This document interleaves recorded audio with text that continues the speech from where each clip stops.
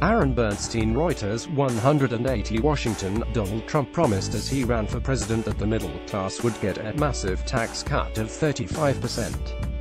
After taking office, he promised that cuts would be aimed squarely at the middle class. Top economic aides promised a tax system no less progressive than the one in place today. With a Republican Congress on the cusp of approving the tax cut legislation, Trump has failed to deliver on all three. The bill reduces federal taxes by about 10% for the middle class, not the promised 35%, and only for 8 years. What's more, if the president was aiming to help the middle class, he missed wildly. Federal taxes as a percentage of income will go down most for the wealthiest. And because the tax cuts for individuals expire after 2025, while the 40% reduction in the corporate income tax rate is forever, the end product will be a tax code significantly less progressive than today's. It's disgusting smash and grab. It's an all-out looting of America, a wholesale robbery of the middle class, House Democratic leader Nancy Pelosi said at a Tuesday news conference. The GOP tax scam will go down, again, as one of the worst, most scandalous acts of plutocracy in our history. White House Press Secretary Sarah Sanders on Tuesday insisted that the final bill is designed to primarily benefit typical Americans.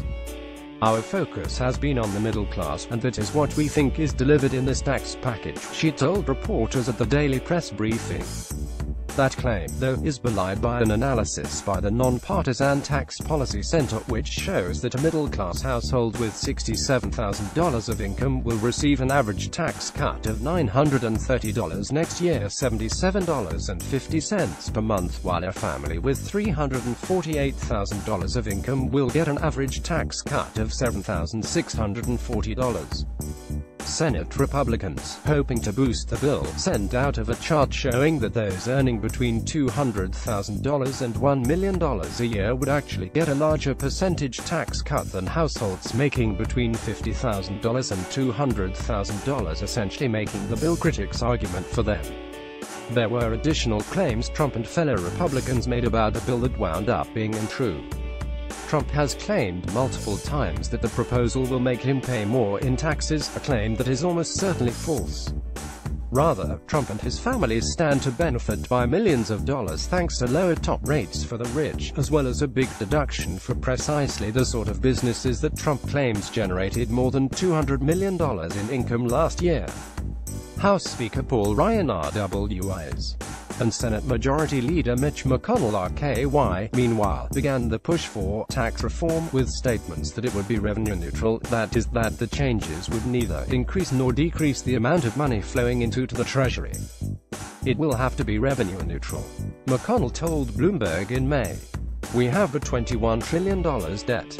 But even using the dynamic scoring that tax cut aficionados have pushed for years because it accounts for economic growth that cuts purportedly will generate, the Joint Committee on Taxation still sees more than $1 trillion in new debt at the end of 10 years. The Committee for a Responsible Federal Budget believes the figure could be twice that. This is a huge lost opportunity where we could have done real reforms that would simplify the tax code, grow the economy, and improve the debt, said the group's president, Maya McGuinness. Instead, there was an end run around the actual reform part of broadening the tax base and getting rid of tax breaks. That enormous price tag is because of the reduction in corporate tax rates, from a top rate of 35% down to 21%, that never expires. Republicans argue those cuts will give corporations more money they can use to invest in the businesses and hire more employees. But most economists reject that idea and point out that corporations have been sitting on trillions in cash for years, not investing it because of a lack of demand for additional goods and services.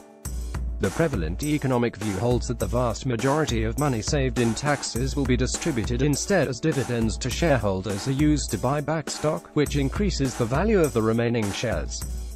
And because the wealthiest 10% of Americans own more than 90% of all stock, they will be the overwhelming beneficiaries of the corporate tax cuts. Republican authors of the bill could not leave in place all of their tax cuts for more than 10 years because of Senate rules that would have required them to win over at least 8 Democrats to pass a bill projected to generate a deficit in the 11th year. Republicans leaders chose to make the corporate rate cuts permanent but sunset the tax cuts for individuals.